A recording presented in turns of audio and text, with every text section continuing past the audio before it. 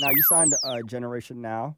It's like you guys are like the new No Limit, For new sure. Cash Money Records For sure. over there, man. Shout out to the whole team over there, Lake, my brother Drum Cannon, For sure. everybody over there, man. Well, how does it feel, you know what I'm saying, being signed to a label that's just cranking out superstars left and right? It feel good, man. It actually feel good to know that I'm with a power team. You know what I'm saying? And I ain't just with a label.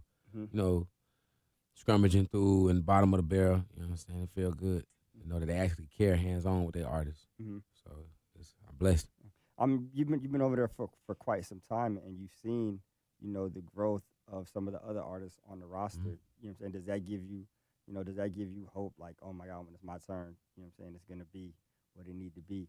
Yeah, it do. It give me hope. It give me drive. It give me everything it's supposed to.